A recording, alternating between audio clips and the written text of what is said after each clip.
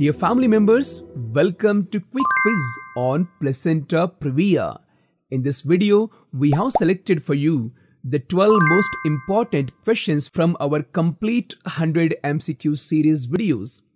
If you want to watch the full videos with detailed explanation, then check the links in the description below. Let's start. What is the first diagnostic tool used to confirm placenta previa?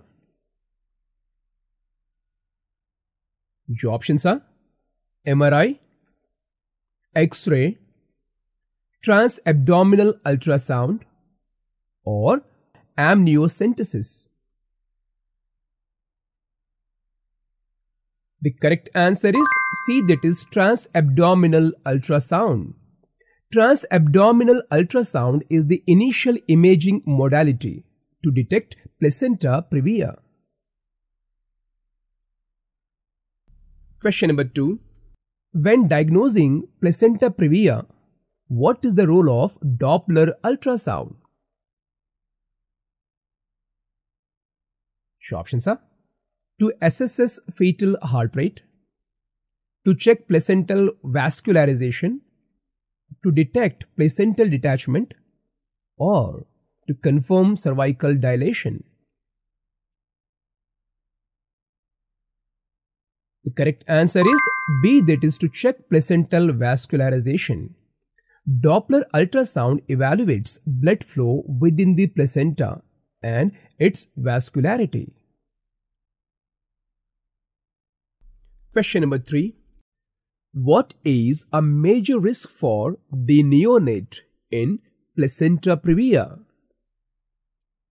Your options are respiratory distress syndrome, hyperbilirubinemia, polycythemia, or neural tube defects. The correct answer is A, that is respiratory distress syndrome. Preterm delivery increases the risk of neonatal respiratory distress syndrome. Question number 4. How does a low-lying placenta differ from placenta previa? Your options are it is within 2 cm of the OS but does not reach it. It fully covers the OS. It detaches prematurely, or it causes excessive bleeding. The correct answer is A, that is it is within 2 cm of the OS but it does not reach it. A low-lying placenta is close to but does not encroach upon the cervical OS. Question number 5.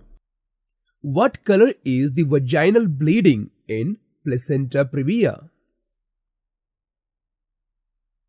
Your options are dark red, bright red, brownish, or mixed with clots.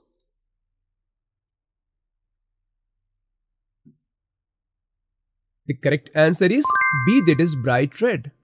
The vaginal bleeding is typically bright red due to its placental origin. Question number 6. Placenta previa is more common in which trimester? Your options are first, second, third, or postpartum. The correct answer is that is C, third trimester. Placenta previa typically presents with symptoms like vaginal bleeding in the third trimester as the cervix begins to dilate.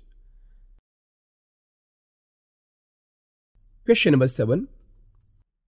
Placenta previa is most commonly diagnosed at what stage of pregnancy?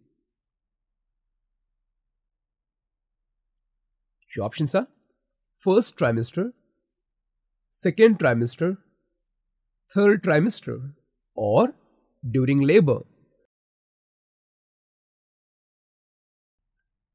The correct answer is B, that is second trimester. It is often diagnosed during the second trimester via routine ultrasound, though many cases resolve by the third trimester. Question number 8. Which type of placenta previa completely covers the cervical os?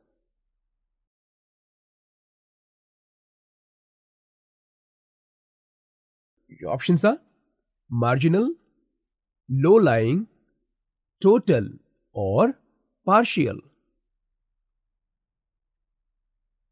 The correct answer is C, that is total.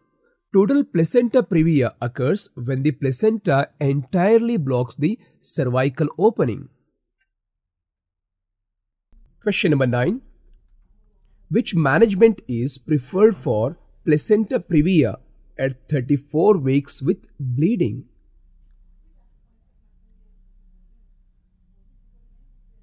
Your options are normal vaginal delivery, observation only, cesarean section, or toe lytics and bed rest.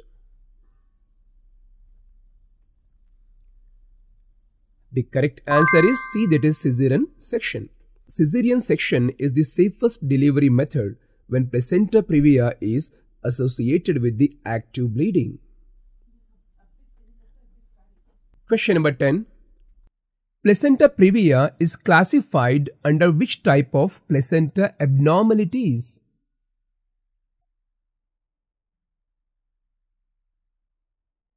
Your options are placental insufficiency, placental invasion, placental location, or placental detachment. The correct answer is C, that is placental location. It is a condition where the placenta is abnormally located near or over the cervical os. Question number 11. Which is not a risk factor for placenta previa? Your options are multiple pregnancies, advanced maternal age, low parity, or previous uterine surgeries. The correct answer is C, that is low parity. High parity and low parity is a risk factor due to increased uterine scarring. Question number 12. What surgical procedure may be necessary in placenta previa with uncontrolled bleeding? Your options are tubal ligation, cervical cerclage, hysterectomy, or laparoscopy.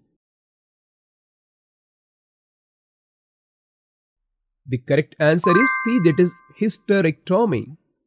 Hysterectomy may be required to control life-threatening hemorrhage. Dear family members, these were just 12 key questions. If you found them useful, don't miss out the full-length videos covering all 100 MCQs. Links are in the descriptions. Like, share and comment your score. All the best.